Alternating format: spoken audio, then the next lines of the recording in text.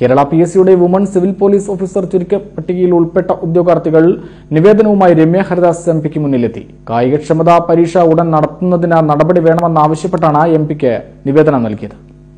2019 April 10-നാണ് civil police officer തസ്തികയിലേക്കുള്ള ചുരുക്കപ്പട്ടിക പ്രസിദ്ധീകരിച്ചത്. ഒരാഴ്ചയ്ക്കകം തന്നെ പുരുഷ ഉദ്യോഗാർത്ഥികൾക്ക് കായികക്ഷമതാ പരീക്ഷ നടത്തി റാങ്ക് ലിസ്റ്റ് പ്രസിദ്ധീകരിച്ചു. കോപ്പിയുടെ വിവാദം മുൻനിർത്തി നിയമനം താൽക്കാലികമായി നിർത്തിവെക്കുകയും ചെയ്തു.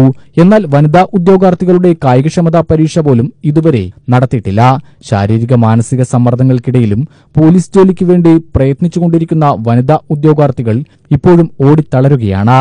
ഇവരുടെ കാര്യത്തിൽ എത്രയും വേഗം നടപടിയുണ്ടാകണമെന്നാവശ്യപ്പെട്ടാണ് രമ്യ ഹരിദാസ് MPക്ക് നിവേദനം നൽകിയത്. പോലീസ് കോൺസ്റ്റബിളിന്റെ ഷോർട്ട് ലിസ്റ്റ് പെട്ട ഉദ്യോഗാർത്ഥികളാണ്.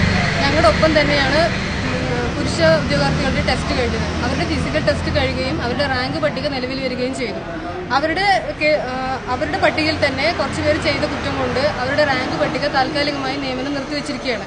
പക്ഷെ ഞങ്ങളുടേത് ഒരേപോലെ എക്സാം കഴിഞ്ഞ ഞങ്ങളാണ്. പക്ഷെ ഞങ്ങൾ 1 വർഷത്തിലേറെ 1.5 വർഷത്തിലേറെ ഞങ്ങൾ ഒരുപാട് ബുദ്ധിമുട്ടുകൾ സഹിച്ചാണ് ഗ്രൗണ്ടിൽ പ്രാക്ടീസ് ചെയ്യുന്നത്. ഒരുപാട് പേര് പ്രസവം മാറ്റിവെച്ചും മറ്റു ഒരുപാട് മാനസിക ബുദ്ധിമുട്ടുകൾ അനുഭവിച്ചും തന്നെയാണ് എല്ലാ ദിവസവും ഞങ്ങൾ ഗ്രൗണ്ടിൽ പ്രാക്ടീസ് ചെയ്യുന്നത്. ഞങ്ങളുടെ ഫിസിക്കൽ ടെസ്റ്റ് ഇതുവരെ നടത്തിയിട്ടില്ല.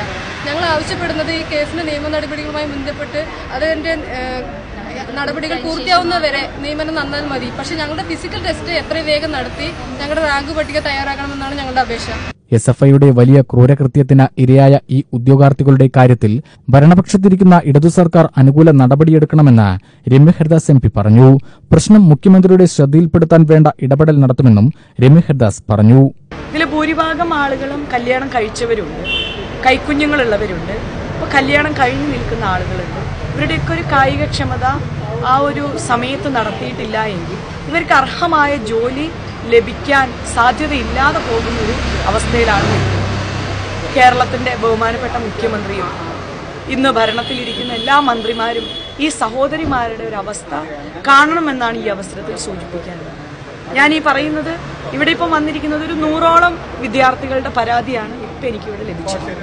പക്ഷെ 1000ഓളം പെൺകുട്ടികൾ പോലീസിലൊരു ജോലിക്ക് പ്രതീക്ഷിച്ച് കാത്തു നിൽക്കുന്നു. ഓരോ വീടിൻ്റെയും ഒരു അത്താണിയായിട്ട് മാറുമെന്ന് എത്രയോ രക്ഷിതാക്കളുടെ നിരവധി വർഷത്തെ പ്രയത്നം കൊണ്ടാണ് ഇവരെല്ലാം ഇന്ന് ലിസ്റ്റ് വന്നത്. നിങ്ങളൊന്ന് ആലോചിച്ച് നോക്കൂ. നമ്മുടെ ഒരു അനാസ്ഥ കൊണ്ട് ഇവരുടെ കുടുംബം ഈ ഒരു ജോലി ലഭിക്കാതെ പോകാതിരിക്കരുത് എന്നുള്ളതാണ് ഇതിനുവേണ്ടി ഇതിൻ്റെ ഭരണപക്ഷത്തിരിക്കുന്ന ഇന്ന് കേരളത്തിൽ നിൽക്കുന്ന ഇടതുപക്ഷത്തിൻ്റെ സർക്കാർ അതിനു വേണ്ടിയിട്ടുള്ള നിലപാടുകൾ എടുത്തുകൊണ്ട് ഇവർക്ക് എന്താണോ വേണ്ടത് ആ രീതിയിലുള്ള സഹായങ്ങൾ ചെയ്തു കൊടുക്കണം എന്നുള്ളത് ആലത്തൂർ പാർലമെന്റ് മണ്ഡലത്തിൽ ഒരുപറ്റം സഹോദരിമാരുടെ ഒരു പ്രതിനിധിയായിക്കൊണ്ട് നിങ്ങളോട് അപേക്ഷിക്കുകയാണ്. UTV news Palakkad.